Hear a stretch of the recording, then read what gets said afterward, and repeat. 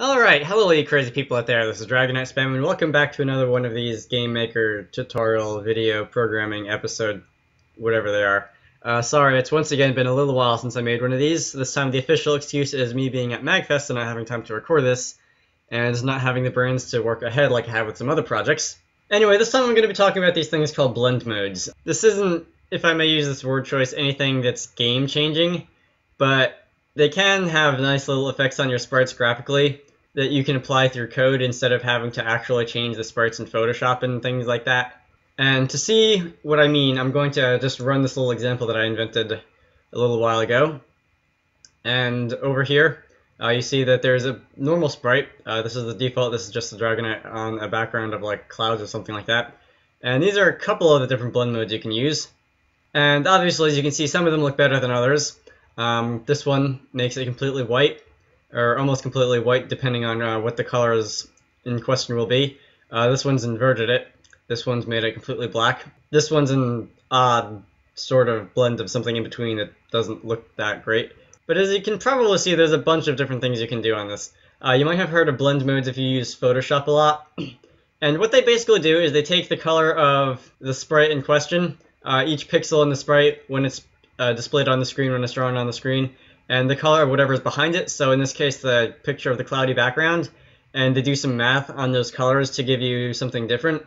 So as you've probably heard before, every different color that's represented on computers has three components: hue, saturation, and luminosity.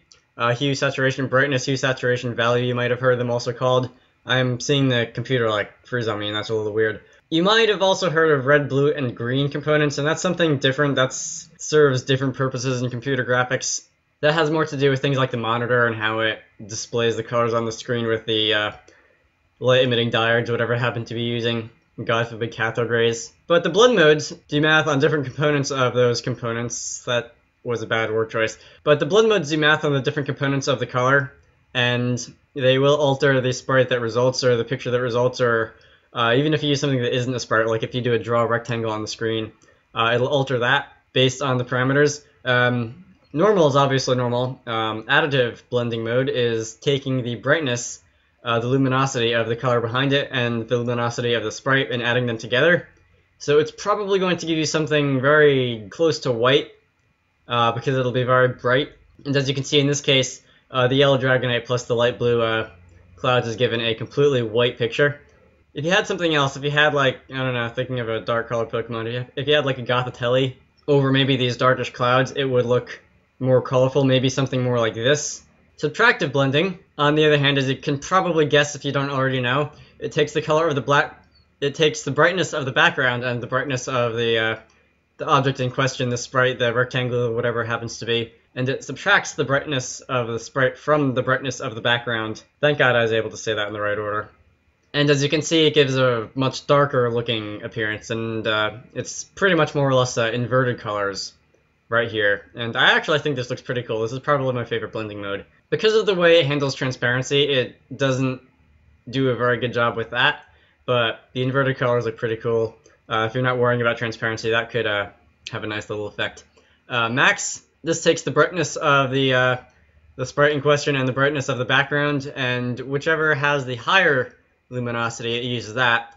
So in places where the Dragonite color would be brighter, it's going to use that, and in places where the background is brighter, it's going to use that. So pretty much for all points around the sprite, the background is brighter, so it uses that value, and it looks kind of funny. I kind of like that one too, now that I think about it.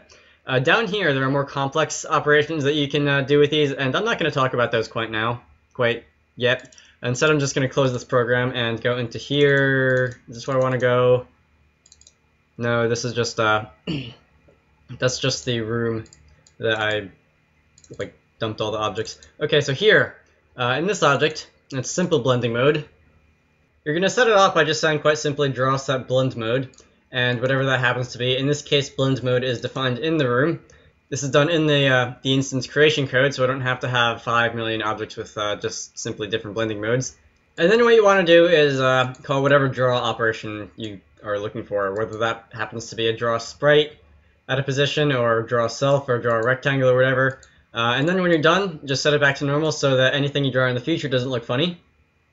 And that's pretty much it. This here is just the text that I draw underneath it, telling what blend mode it happens to be. Global.bm names is just a nice little array with a bunch of names in them.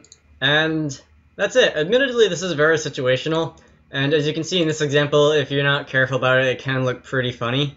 You can also, and I think this is something that was introduced in GameMaker Studio, you couldn't do this before, but you also have a blend mode extended.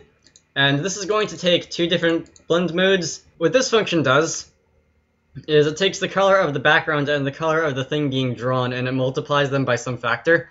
That factor being whatever you happen to decide to give it here.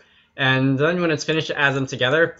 And if you're interested in the specifics, you can actually go in the manual, look at blend modes real quick, and it will describe for you what it does. So the factor could be 0, it could be 1. These aren't especially useful probably, but you can still use them. It could be the color of the source, it could be the opposite of the color of the source, which will give you the funny inverted look. It could be the transparency of the source or destination. I'm not going to just go and read all of those off the page. You can go and mess around with them, experiment them, find out what you like if you want. And also, now that I actually think about it, there should be a picture somewhere in here.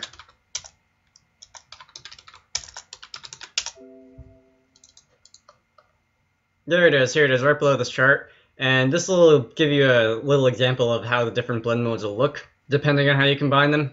Obviously, some of them still look better than others. Some of them look kind of ghostly, some of them look kind of, I'm not exactly sure what to call this, some of them are like completely black or completely transparent. But that's besides the point. I could go into the math of how this works. I could do like an example of taking the different color channels and the transparency channel, alpha channel rather, as it's more technically called, and showing how the game ends up on the output.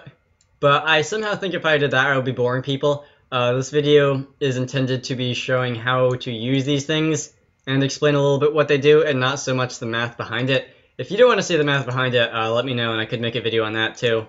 But that is blend modes. They are simple to use for sure. They could make your sprites look very good or very interesting, I'll say that much.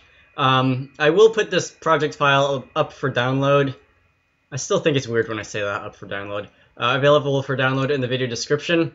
Should you want to use that, you can take the sprites, change the background, do a bunch of different things. You can change the blend modes that it uses and see what you happen to like based on whatever sprite you happen to be using.